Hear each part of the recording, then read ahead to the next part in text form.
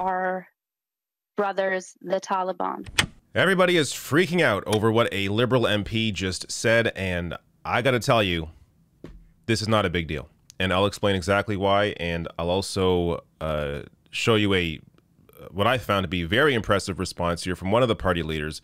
I'll get to that in a minute. First, let me show you what that statement was. So this is Liberal MP Maryam Monsef. To be clear here, I am not a supporter of the Liberal Party. I am not voting for the Liberals this election, but there is nothing wrong with this clip, and I'll explain exactly why. But first, here it is. I want to take this opportunity to speak to our brothers, the Taliban.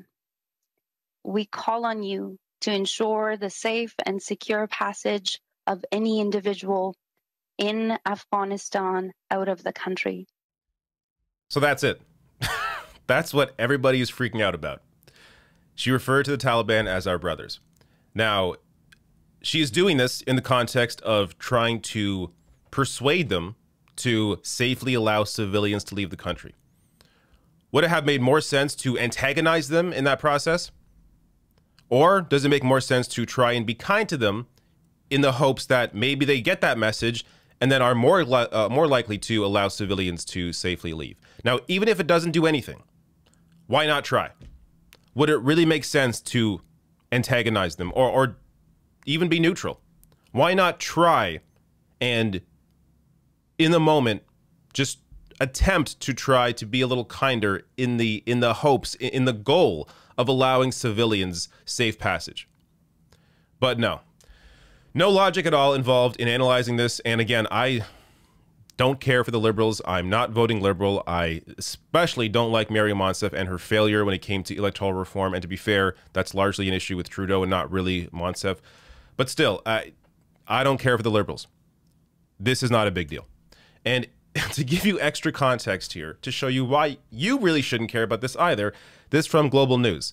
Maryam Monsef was 11 when she fled from the Taliban with her mother and 2 sisters. Quote, "Violence is one of the reasons we ended up in Canada," she says. Monsef and her sisters left behind a childhood in Afghanistan marked by tragedy and danger. "My dad was killed, caught in a crossfire. My uncle was taken from his dormitory one night for speaking up against what was happening politically, never to be seen or heard from again." Her father, her uncle, both killed by the Taliban. She fled the Taliban. She's an Afghan refugee. If she doesn't see an issue with this statement, then why should you care? It's incredible people find a way to outrage about anything.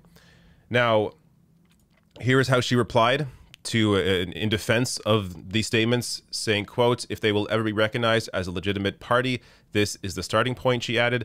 The reference to brothers is a cultural reference, of course. When asked if she would like to take back the comments, she explained that members of the Muslim community often refer to each other as brothers and sisters. "Rest assured, I continue to believe deeply that the Taliban are a terrorist organization," she said. Monsef's comments have been met with a huge backlash on social media, intensifying the public criticism of the country's response to the Afghanistan crisis.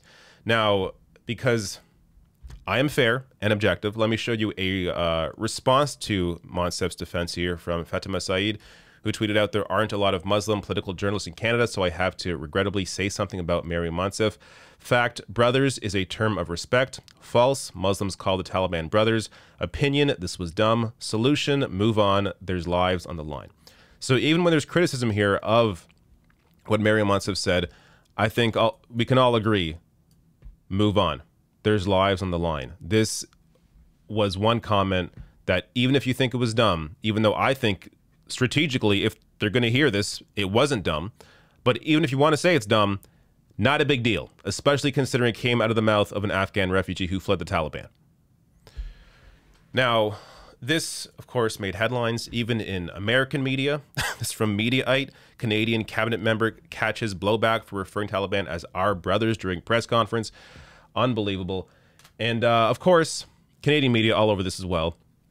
Yet it's funny, they haven't returned to or revisited their position on Afghanistan that they helped support, that they pushed the supportive back when the war began, that they clearly were wrong about. But that isn't a big deal. This one comment, huge deal from an Afghan refugee. Oh, can't say our brothers, but the fact that every single Canadian paper supported the war has not been revisited. They have not come out apologizing for this. So Globe and Mail supported it. Toronto Star supported it. National Post supported it. I mean, their comments here are hilarious. Canada's military contribution to the war in Afghanistan will thus protect lives back home and improve many more lives overseas. Wow, let's look at all the lives overseas it saved. More than 71,000 Afghan and Pakistani civilians are estimated to have died as a direct result of the war. Yeah, saved so many lives overseas. Great war. Accomplished nothing. Bin Laden wasn't even in Afghanistan. Unbelievable. Now let me show you a response from the party leaders.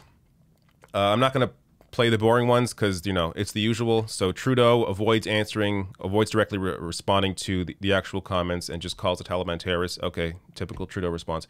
Aaron O'Toole, of course, goes after it and says it's unacceptable language and references the threat of the Taliban, saying that the Trudeau government in general, I guess, uses unacceptable language.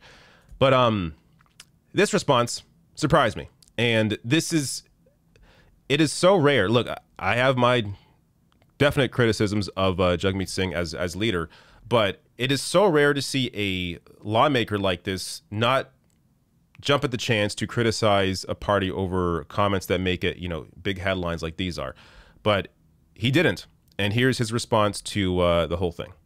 Sure. I don't want to score any political points off the language used by Minister Monsef. I want to reiterate right now, my position is very clear. Taliban is a terrorist group. They've done horrific things. And my focus is on making sure our allies are evacuated. And I'm deeply troubled that a number of veterans have raised more and more evidence that they put forward their concerns to the Canadian government. They raised those concerns that evacuating our allies would take more time, it would be difficult, and that the process should be streamlined and easy. And we're hearing more and more evidence that their calls for this to receive attention were not listened to. That to me is really troubling, and that responsibility lies on the feet of Justin Trudeau. But at this point, I really want to encourage the Canadian government to do everything possible to evacuate our allies. Look at that. The one political leader here not playing politics. He could have easily dunked on Maryam Monsef and the Liberal Party over those comments, utilized his opportunity to try and raise his profile, raise his party in all of this, but he didn't do that. He turned the conversation back towards getting people out of Afghanistan because that is what is actually important here. So, you know, for my criticisms of Jagmeet Singh in other areas as leader, this was impressive.